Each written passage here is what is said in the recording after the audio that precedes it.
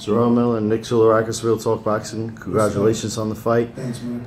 So we were talking about the 6th round before, and you were talking about your kickboxing drills as far as absorbing damage, working on your defense, letting the guy punch himself out a little bit. Was part of that playing possum a little bit? Were you legitimately rocked during that 6th round? Thank God, I was never really rocked. But like I told one of the guys in the back before, I think when Ellie was reporting, I said there's kind of like, there was, sometimes you kind of got to let go and kind of just go with the movement, kind of take the shots. So there's times when I'm catching my wind, I kind of just go with the movement, kind of like, you know, whatever. And then as my stamina come back, I get my wind back, then I come back on full force. But thank God I was never really hurt any shots.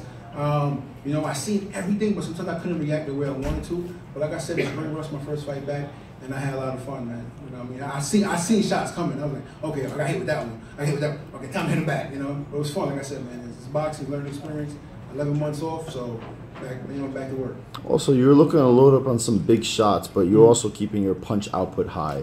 As far as seeing opportunities, do you just look to put punches together, or are you looking to get one clean knockout shot? You know, sometimes you try to go for one clean shot, but I noticed after about, I think I threw a couple wild shots, but my leg was like left behind. And I said, you know what, I don't want to get caught on nothing crazy. Let me just pity pat him a little bit and drop some bombs in there.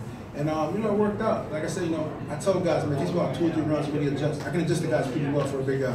And that's what it came down to, man. Just adjusting, you know, like I said, mentally being a killer, but having fun at the same time. You know, and once you're having fun and you're just looking and you'll see stuff, man. It'll come to you.